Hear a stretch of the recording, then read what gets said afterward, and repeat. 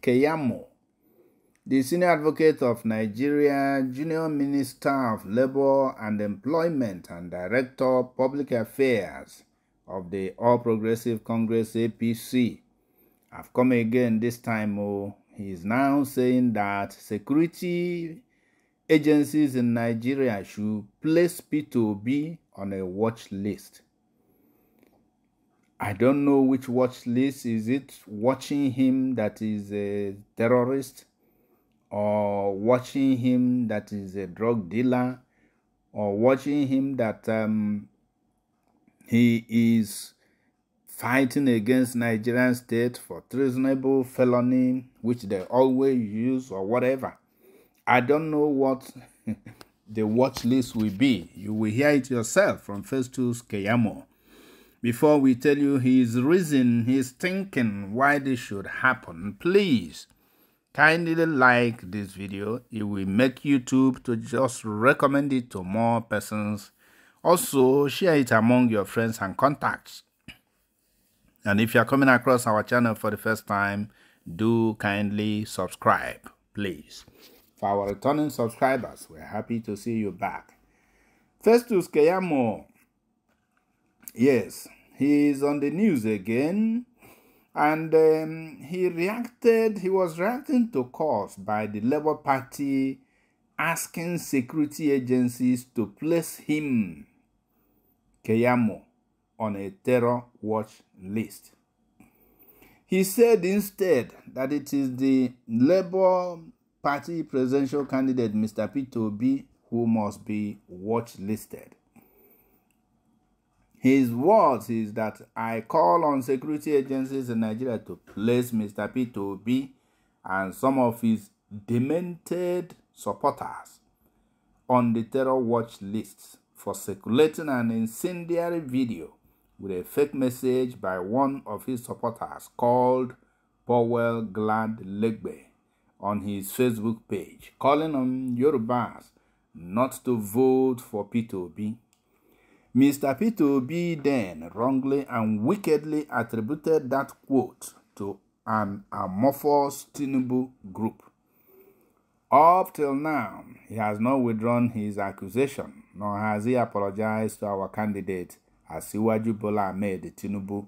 It's obvious Mr. Obi wants to cause religious and tribal crises in the country, and for this, I call on security agencies to place Mr. Obi on security watch or invite him for a thorough investigation. If necessary, I am prepared to be invited too as a witness to prove my case against him, Keyamo stated.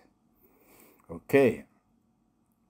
I'm wondering why he's waiting for the security agencies to place him on watch list if he has evidence and he's ready to testify as a witness. What he should do is simply to take Obi to court so that he can prove that case in the court and get Obi punished. He is going round to use security agencies instead of doing what he's supposed to do as a lawyer, as a senior advocate of Nigeria. With all due respect, I don't know how to say this, but Festus Keyamo, he speaks like someone in the street, a gutter person, Some languages you hear from these people, you will be totally disappointed because they are calling it politics. You cannot call supporters of any party whatsoever demented supporters. It is below the language somebody who is official of a government, a junior minister. You are calling supporters of another party demented supporters. It is like what agberos or touts or hoodlums we use to talk to people. Nothing stops you from saying that supporters of Peter Obi are, uncivil, uncivilized, but using the word demented, crazy, people with warped thinking, their heads are not correct. It is These languages, they are very incendiary, and that's what causes, is going to attract a toxic response from the supporters. When you call them demented, they're going to call you names. And then it goes on and on and on and on. And demented, the word demented and supporters doesn't add any value to the political campaign, to the discourse, to the issues affecting common Nigerians, and even those who are privileged. Yes. So, speak in a normal, a decent language worthy of your position. You're a senior advocate of Nigeria. You're a junior minister in the current government, and you're given opportunity to serve in the campaign organization of another presidential candidate. And this is the kind of language you will use.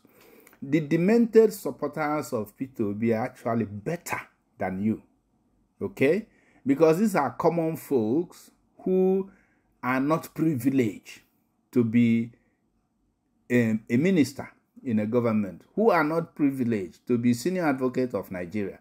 Some of them are, the highest education they have is a school certificates or secondary school.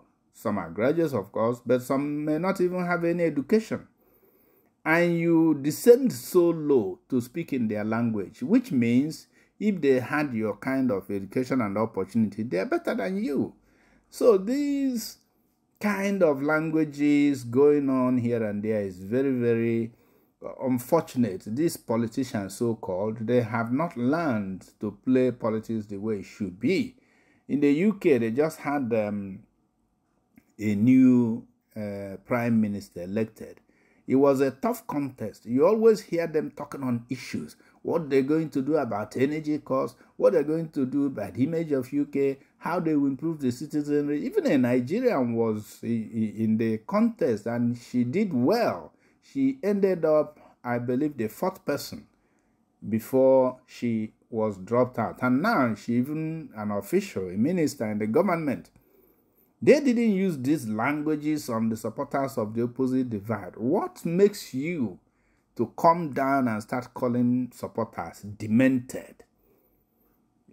The other video we made, you were calling an American, Jeffrey Gutterman, that is interfering in internal affairs of Nigeria by supporting Peter Obi. You guys are just obsessed with the personality of Peter Obi or his supporters or what he's doing.